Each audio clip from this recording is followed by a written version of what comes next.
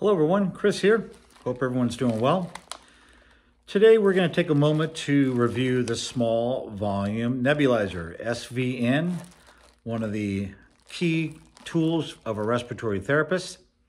So let's take a look at some of the equipment here. We're going to be looking at today the Salter Labs small volume nebulizer. Just one of many manufacturers that make the disposable small volume nebulizer. So let's take a look at what's inside the packaging of the small volume nebulizer. First off, the nebulizer itself. Here is the Salter Lab nebulizer. If you unscrew that, you can see there's measurements here for your medication. There's actually a baffle that comes out, so be very careful when you're removing the lid that the baffle does not fall out. It is something that can be dislodged and fall on the ground. Again, it is a screw type, so you just screw the cap onto the small volume nebulizer there. We also have a T that we place there, and this is going to be for a mouthpiece treatment.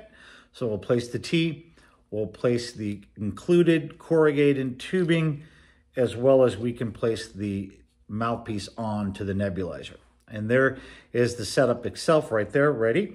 And of course, we also have the corrugated tubing, or excuse me, the oxygen tubing that is packaged with the system as well. So taking the oxygen tubing and connecting it to the small volume nebulizer at the bottom here, get a firm connection so that your nebulizer is connected to a source of gas, either air or oxygen. So once that's done, we can go ahead and consider what kind of medication we're going to be delivering. Insert the medication into the small volume nebulizer, which I'll do now to demonstrate that. In this case, we're using albuterol, and we'll have the albuterol bullet here. Open that top of the small volume nebulizer there. Take the bullet of albuterol, and we're going to squirt that into the SVN. As you can see, that goes right down into the cup.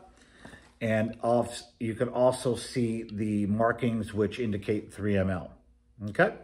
And that is ready to go. Now, we're gonna go ahead and place once again, the T-piece with the mouthpiece onto the neb, and the system is ready to go. So once we've introduced ourselves to the patient and explained the therapy, we're gonna set the flow of the small volume nebulizer to 6 liters. That's what's recommended for the Salter's Lab. You'll get a good nebulization. As you can see, the medication being nebulized there, and that this treatment will last approximately 10 minutes, which is the appropriate length of time for a albuterol treatment. We really want to go ahead and administer that treatment until the bulk of that medication has been dispensed. And again, that generally is about 10 minutes with this SVN right here.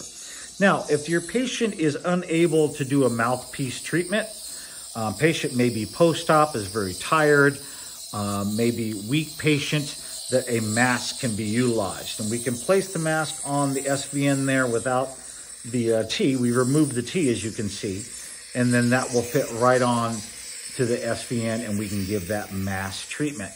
And it's an efficient way to do it. You place the straps around the patient's head, keep the patient in a high pallid position, and allow the treatment to proceed. And that's going to give them the albuterol medication in about 10 minutes.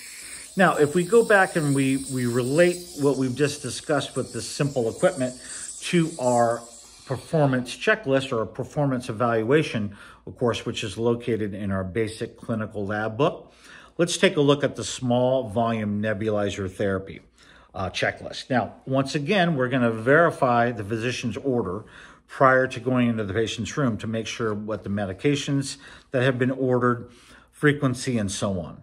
We're going to also want to scan the chart for any pertinent information that might provide some information on contraindications on why we would not want to be giving this breathing treatment. We also want to follow standard precautions before we enter the room. We want to go ahead and see if there's any isolation and use good hand washing and any PPE that would be appropriate. We're going to need an oxygen flow meter.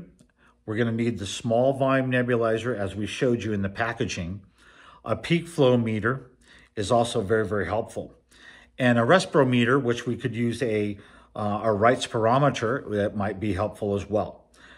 We want to prepare the medication in accordance with the physician's order. And nowadays, often we're using barcoding, so we would barcode the patient's wristband and also barcode the medications. Now remember, we want to use the two identifier system. We want to make sure we've identified the proper patient, so we want to look at their name and their date of birth, have them tell you back their date of birth and their name. And again, barcoding is another level of safety if we're using barcoding as well. Now, we want to monitor the patient's vital signs prior to therapy. We want to look at the heart rate, the respiration, breath sounds, pulse oximetry, and a peak flow meter would be very valuable. We could do an FEV1 if we have, for example, a meter to provide that testing. And of course, we want to do a thorough assessment of the patient's work of breathing. Now, we also want to use the appropriate gas here to propel the medication. Oftentimes, we'll use air if the patient is a COPDer. Let's say they might be wearing their 2 liters of oxygen. We could provide the small volume nebulizer treatment with an air propellant or an air gas to administer the medication. We don't always have to use oxygen, 100% oxygen, for these types of treatments. So use your assessment skills to determine which gas source is best. We also want to coach and encourage the patient throughout the treatment.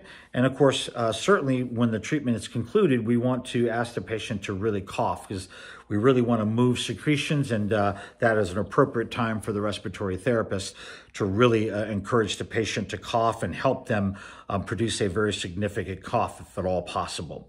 And of course, once the therapy is done, we're going to go ahead and repeat the vital signs, make sure we're doing the measurements to see that we don't have any adverse side effects. We don't have the heart rate increasing by more than 20 beats a minute. And we want to document thoroughly in the record how the patient tolerated the treatment and how the effects of the treatment were observed. That way, the rest of the care team can monitor and see how the therapy is progressing. So again, a mainstay in respiratory therapy in order to deliver medications, the small volume nebulizer is really important and very critical in the job of a respiratory therapist. So I hope that was helpful. And until next time, everybody, be well.